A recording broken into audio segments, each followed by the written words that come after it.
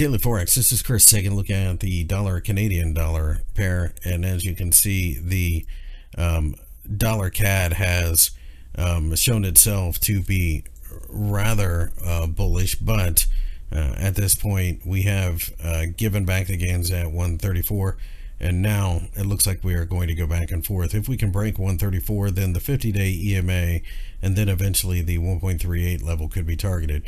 If we break down below 132, then 131 and 130 could both be support. Ultimately, oil falling has had causal effect on this market, but I think given enough time, we will probably see this as a situation where it's a proxy for oil as per usual, but also pay attention to the 10-year note.